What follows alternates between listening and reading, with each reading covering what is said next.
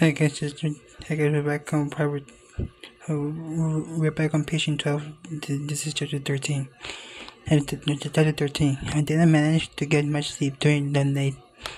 My mind raced with the thoughts of this Dr. Alexander being sold and being stuck on an island for the rest of her life.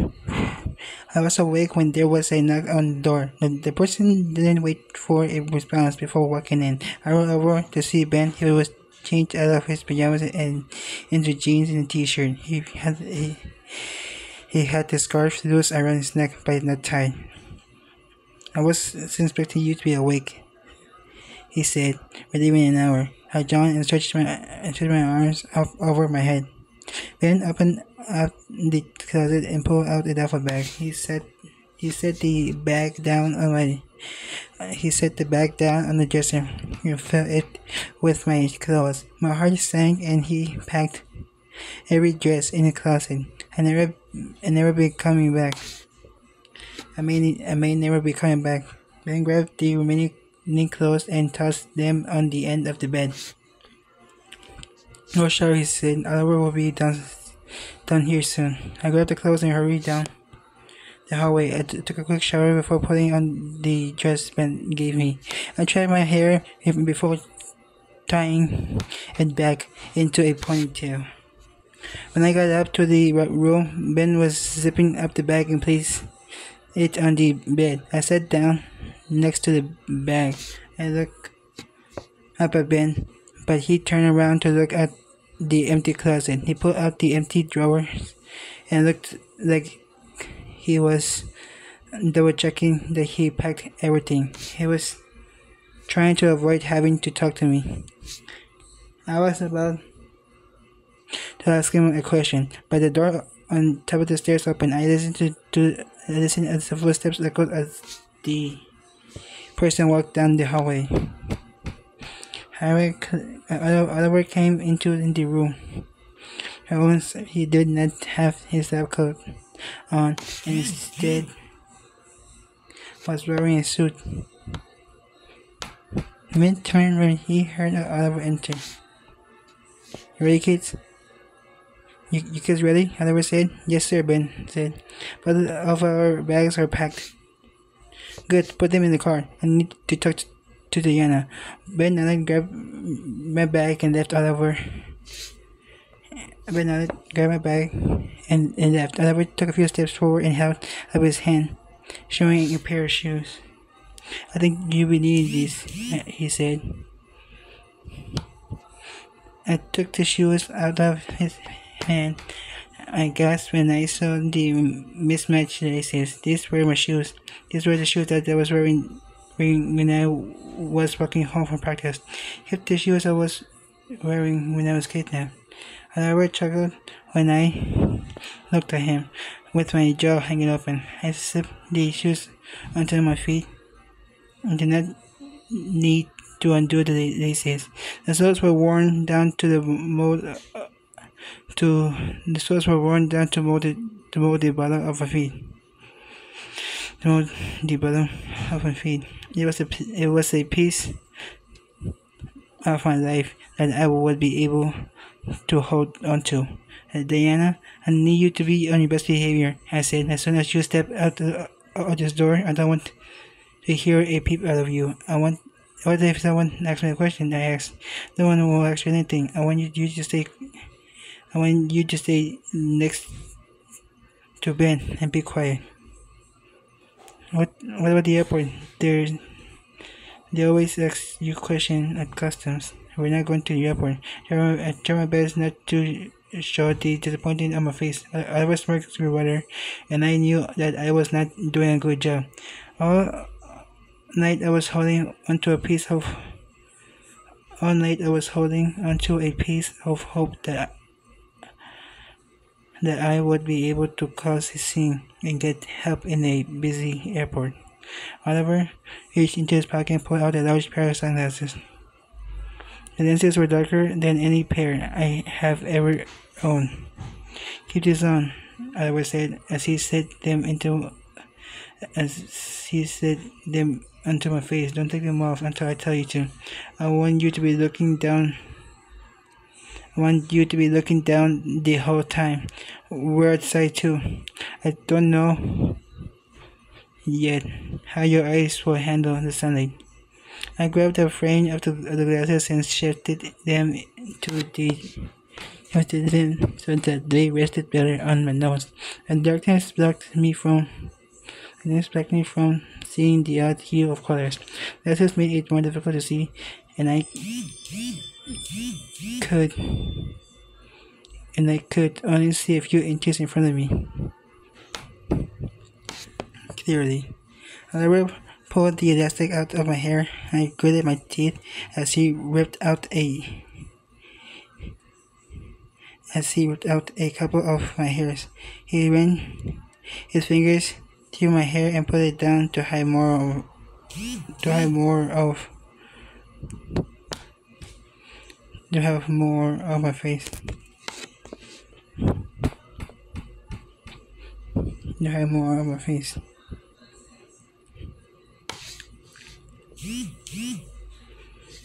To hide more of my face. Let's go, Oliver said.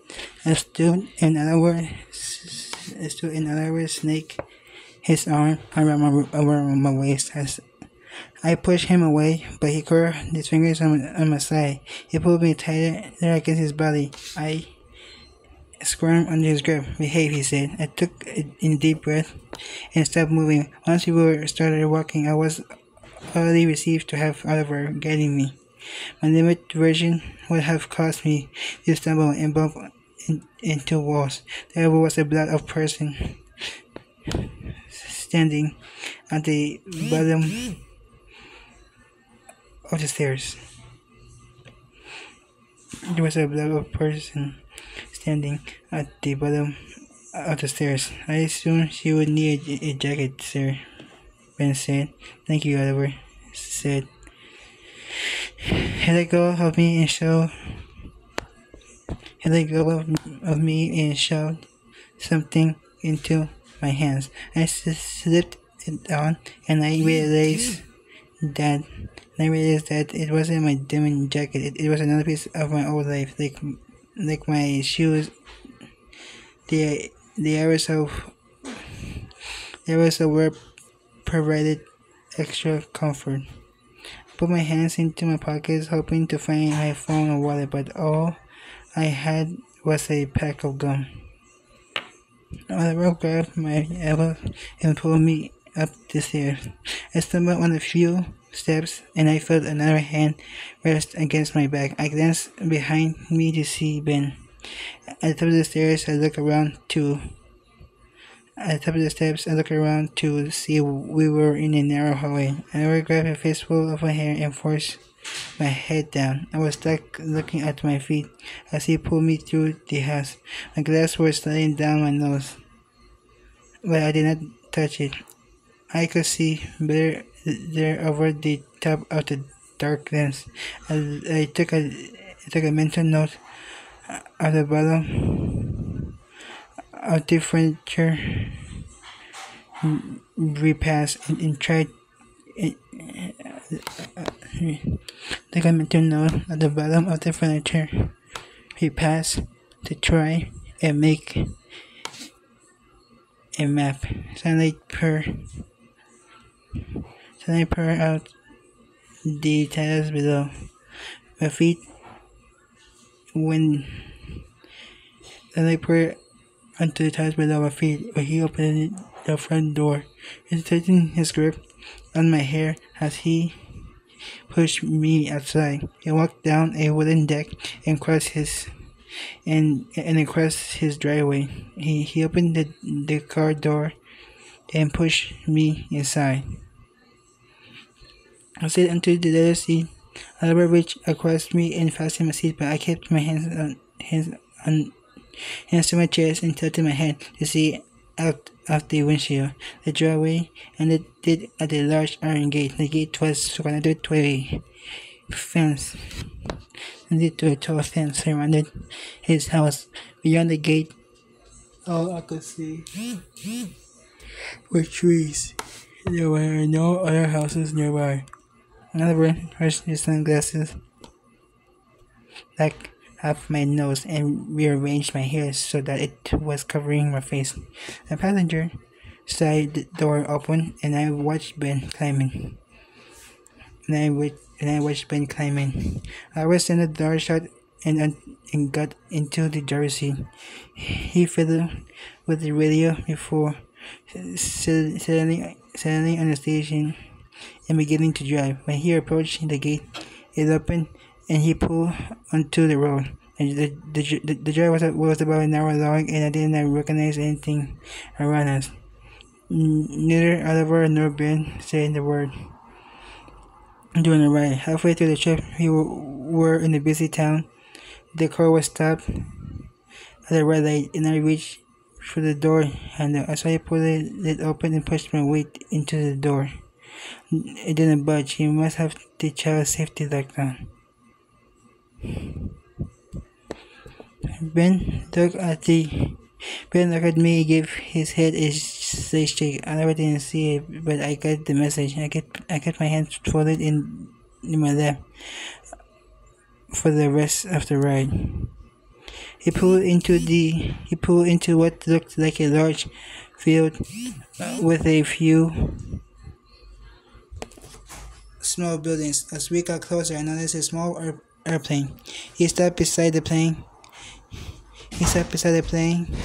A few men in overalls came running over to the car. Oliver turned his body so that he could see behind his seat at me. Do not say anything, Diana, Oliver said. Not say anything, Diana, Oliver said. I want you to stay next to Ben. And looked down the entire time. Ben hurried to the door and opened it. He held on his hand. I took it so that I didn't fall while getting out of the car. Ben wrapped his arm around me and curled me into his body. He put his other hand on my shoulder so that he was blocking my body. That is Sweeney, a man exclaimed. I turned to see who it was, but Ben kicked my head against his chest. Stay still, Ben whispered. Just follow me. Ben pulled me around to the front of the car between the glasses and Ben's arm. I could only see a small patch of grass at our feet. Good morning, Chester, Oliver said. It's nice to see you again. Likewise, sir, the other man said. We weren't expecting to see you until next week. Thank you for filling us in earlier. My nephew managed to get an extra week of work, so why waste any time? He's bringing his girlfriend down with us. You'll have to excuse Gina. She's a nearest flyer. He was calling Ben his nephew. Justin must not know about the experiments. I started to pull away, but Ben quickly had me back against his chest. Do you mind if we board? Ben asked. I think she will feel better once she's on the plane. I think she will feel better once she's on the plane. Good idea, Ben said. We'll get your bags out of the car. Thank you very much, Ben said, and then started pulling me forward. Come on, sweetheart. Ben gripped tighten as we got to a flight of stairs. My knees wobbled as I struggled to see each step. The floor turned flat and we were walking on carpet. I pulled away from Ben, and this time he let me go. I spun around to face him. Ben, we have to go now, I said. He said, you know that. Once I got to the Caribbean, it's all over. I'm not coming back to Canada again. Nobody said you're not coming back. Gregory might not want to buy you. I could only see Ben's silhouette through the dark glasses.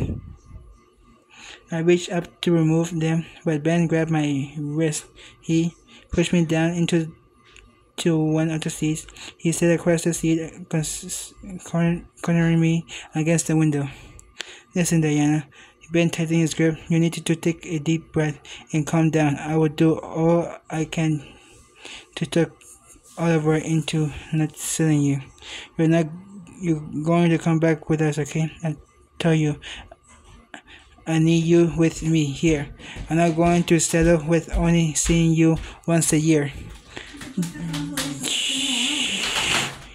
You once a year.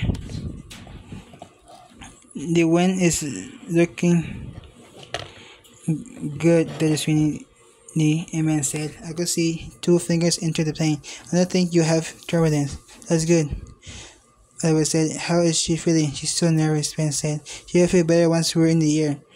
It's her first time flying. I'm sure she will. The man walked up and down the aisle of the small plane before leaving. Oliver walked into the back and returned with a bottle of water.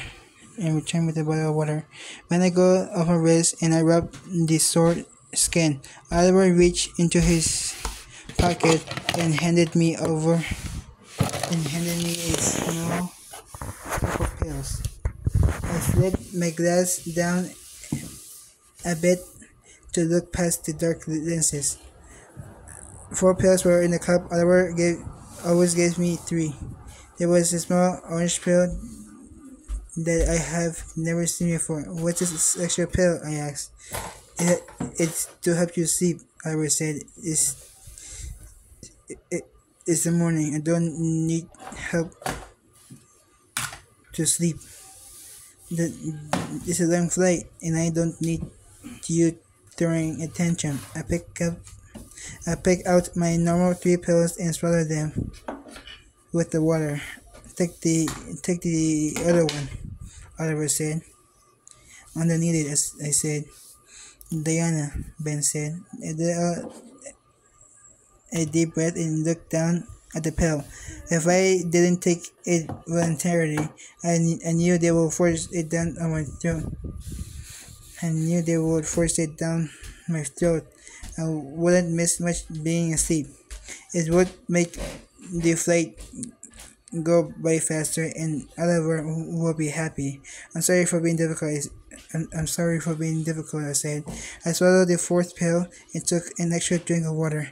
I could see Oliver smile as I pushed my glass up my nose. I kept a fake smile on my face.